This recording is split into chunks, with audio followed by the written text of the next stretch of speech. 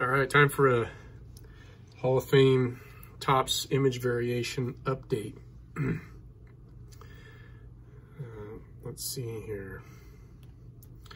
Picked some of these up recently, and I've been grabbing these the last month or so, just trying to get some of these together. Really enjoy the photographs in them. And I got this one at a card show recently.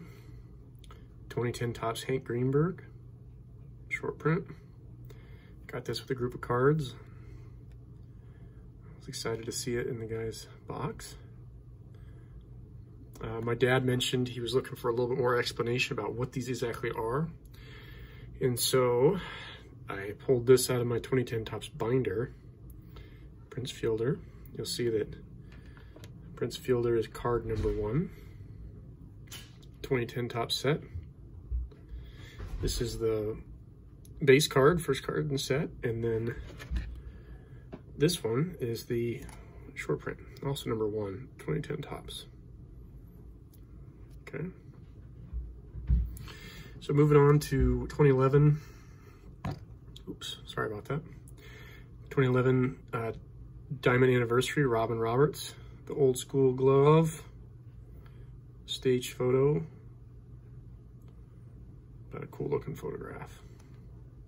I don't mind the Diamond Anniversary ones. I think those are kind of neat. Very long, distinguished career. Amazing years in the 50s. All right, next we got some from 2017.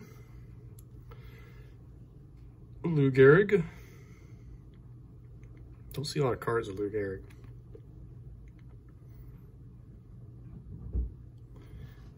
Lou Gehrig, Mike Piazza, a big smile on his face as a Met. Warming up during batting practice. Again, the photos of these cards, I think, is what really separates them. Yeah, they're short prints, but it's the photography that really, to me, makes these fun to collect. Brooks Robinson, 1970s, I'm assuming era, orange Orioles jersey. That's gotta be from the 70s, right? Great third baseman.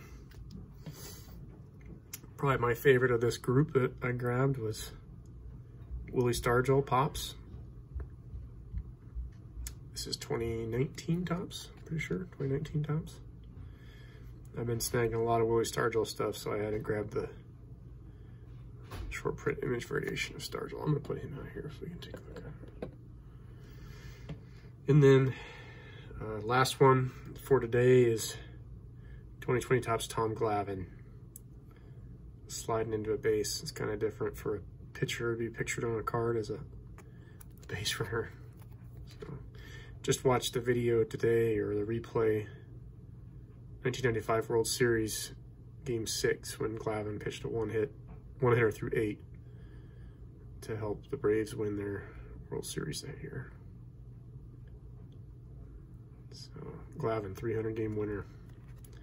Not sure we're going to see that too much more in the future, 300 game winner. But so anyways, just an update on those.